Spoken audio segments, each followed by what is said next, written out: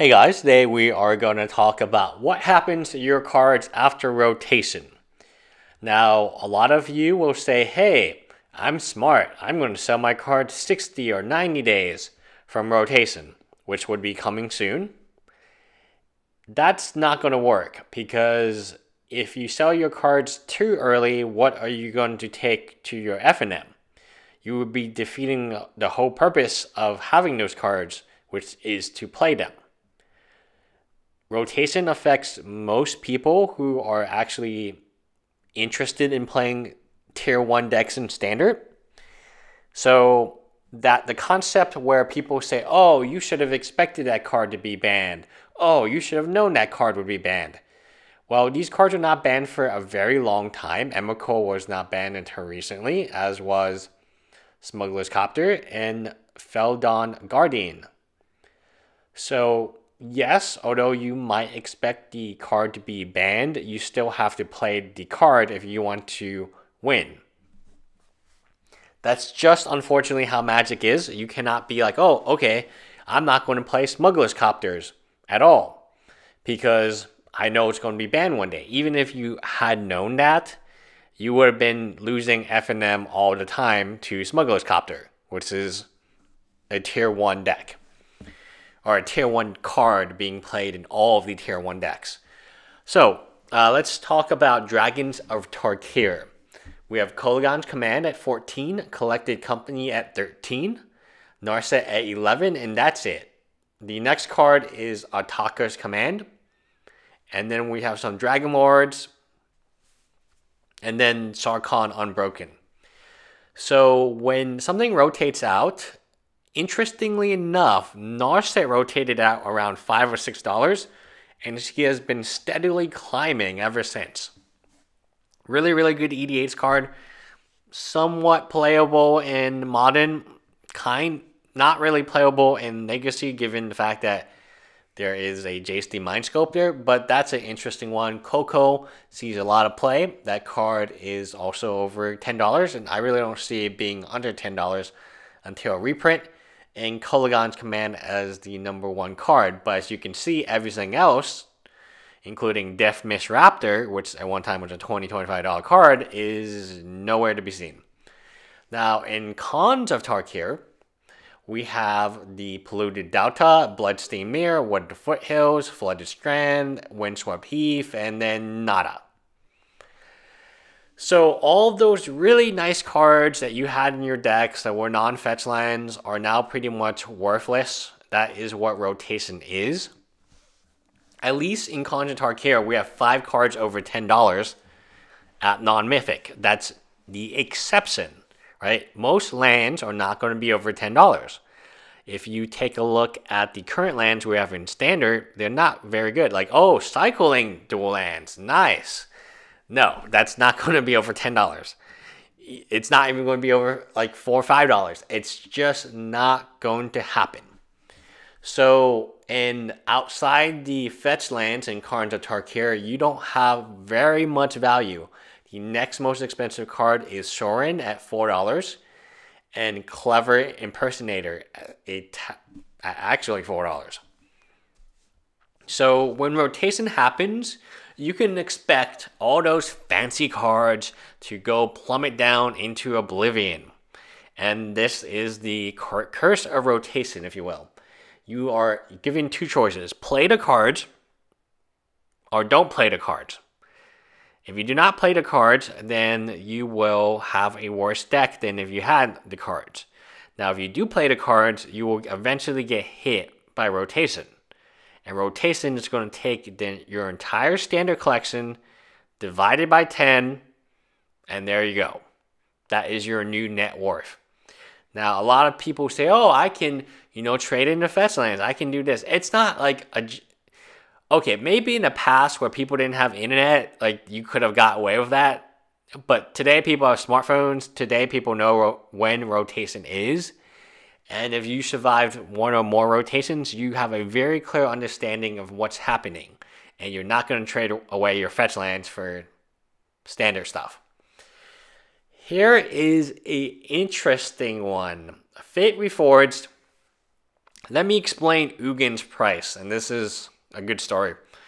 Ugin is a card that Dragon Planeswalker that it can be played in every single deck. Every single EDH deck can play one of him, and he's good in every single deck because he is colorless. Now, one of the unique things about him and why he's so expensive, he sees some play in Modern, a tad of play in Modern, but the main reason is supply is very low. Fate Reforged was not a good set. It was not a good set when it was in Standard. It was not a powerful set. When you look at Monastery Mentor, that was not a standard card. That was always a legacy card. And then what else you got? I mean, take a look at this list. Like, honestly, what's it look like? The 6th most expensive card, Brutal Horde Chief, is as a mythic is 95 cents. That's all that needs to be said about this particular set. Very, very top heavy. And so far, Grandmaster did see some play, but not that much. And Tassiger was recently reprinted. Otherwise, he would be slightly more, but not that much more. So when you have a set like Fate Reforged, or a more recent set, I guess, an older set, Dark Ascension, where it is a set that no one really cares about. Not many people are hyped. It's just this random set in the middle of 2 really good sets. You will have an Ugin. And that's how finance works. Alright, moving on to Magic Origins. So moving back to Magic Origins, you have Jace at 24, Lily at 9, Nissa at 7, Archive at 5, Hangback Walker at 4.5, Kiphios at 4, Archangel Typhs at 4. We have a lot more balance here, but let me say this. Fat packs, I've never seen fat packs of any set be as cheap as they are in Magic Origins. They're about $24 right now. And $24 a fat pack is very intriguing because it comes close to the all-time low of $20 in Dragon Maze. But Dragon Maze at $20 is no longer as intriguing because the Voice of Resurgence is like $12 now, no longer a $40 card. So here you have Mythic, Hangback Walker 452, Mythic. The expected value of a set of like this is very bad because all your value is at the mythics, and the Jace, the Lily, the Nissa, the Kiphios, Chandra is always kind of taking a beating. I've always loved Chandra, but her planeswalkers are always like not great. Even the Chandra Torch of Defiance, we will see what that price actually ends up after rotation. This is an interesting set. I mean, it's mythic heavy, and it is the last Origin set. Some people will tell you because it's the last Origin set, it's going to be really valuable. But the actual finances do not point that way because you can get a boost fat pack for $24. You can get a booster box for $75. And this is not like a special price I'm giving. This is the online retail, including free shipping when you order over $200. Like, this is not like, I do get like, if I order $1,000 of stuff, then I get a 2.5 or 5% off coupon in addition to like other stuff. But I don't get the free stuff. But anyway, next on to Journey into Nyx. Ajani 14, Eidolon of Great Revels. This is one that people promoted and hyped, and they said, oh, this is the next great red card. This will be a $40 Goblin Guide in no time. No. And then you've got a Passage, the Kyranos, which is also one that people say were really good. Crufix, I mean, that was the worst of the gods, and it's the same price as Kyranos, what people said was really good. And you have Mana Confluence and Godsend. So, even cards that may seem like they will be staples, like Eidolon of the Great Revel, which are staples for ofs in any red deck that can play it, they may take a long time. We are not in the golden age of MTG finance. We are at the, holy crap, they reprinted Tamagotchi for like the 18th time, and finally it's like it's less than $90.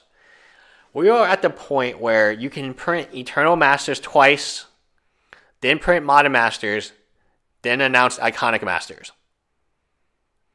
And this whole time you have Commander Anthology, Plane Chase Anthology, Dual Deck Anthology. Like, nothing new is being generated. Like, you still have your regular sets like Amonkhet, Hour Devastation, but nothing new secondary product-wise is being generated. It's just reprints of stuff. Oh, Anthology. Cool. Oh, Masters. Awesome. Oh, Commander decks. Cool. Commander decks have new cards, but let's be honest here. Commander decks mostly are reprints, right? The design, if you're a company and you can sell more Magic cards by just printing stuff people want, or and hiring less people and hiring a team that doesn't really need to be great because they don't have to be creative, they're not designing new stuff, they're not playtesting new stuff. These are known items with known power levels. Then why would you do anything else? All right, Born of the Gods really fast. There's no card over $10. Now back to this story. Let's imagine I use the same example. It's all about the profit margins and the economics. So if you're a counterfeiter and you're sitting in your dorm in China and you're like, what should I counterfeit today? Should I counterfeit a Eternal Masters Force of Will, which now needs a sticker? Or should I counterfeit a regular Force of Will, which I can sell easier and I don't need to go through the option of getting stickers? The same can be said of Wizards of the Coast. I can come up with a new set, or I can just do a set of 100% reprints. Okay, let's do the reprint set. And, okay, so now we get to this set. The soldier token, don't pay attention to that. That's just a weird. Oh, by the way, does anyone have the soldier token? I don't have any of them. It doesn't look that great. It's like this random dude. But anyway, Thoughtseize, $17. Finally, it's like over 15, which it took forever. And then you have God of the Forge, Elspeth Sun's Champion, which is one that you gotta keep your eyes on. That's one that I think is really interesting because typically when a Planeswalker gets printed in a dual deck, it has no chance of recovering to over $10 for a long time. Like, what was that one? Tezzeret, I want to say. Tezzeret, Elspeth. But this one is interesting because it's trending very differently from Jace AOT or Vraska. Vraska was always bad. But most... Sorin, Lord of Innistrad. And most of these dual deck Planeswalkers do not do as well as Elspeth in the same given amount of time. So overall, you have a situation where things are not great. Like the health of... If you have a lot of standard cards, you should never have more than 4 of any standard card. Unless it's for a quick speculation. If you're going to hold on to standard cards long term, that's like the worst move you could ever do. You need to get rid of standard cards as soon as you can, minus the one deck that you will play. I know a lot of people want to play like 4 decks or 5 decks. You are going to get slaughtered during rotation. You need to play 1 or 2 decks, and that's it. And maybe you exchange the decks, but you trade the 1 or 2 decks for 1 or 2 more standard decks, and that's okay because that's how you should do it. But you should not trade your modern cards into standard cards. You should not trade your legacy cards into modern cards. You should never trade your EDH cards to any of these 3 cards. EDH can encompass all of them, obviously, but like if there are some EDH staples where you think, this is a really hard card to get, like Kalia. I never see Kalia. Like if I saw Kalia in Trade Binder, I would snap trade for it. I would overtrade for it because I want a collection of Kalias. And thankfully, we now have Commander Anthology, which I just said was bad. But anyway, that's it. Leave me a comment below with your horror story of rotation. Bye, guys.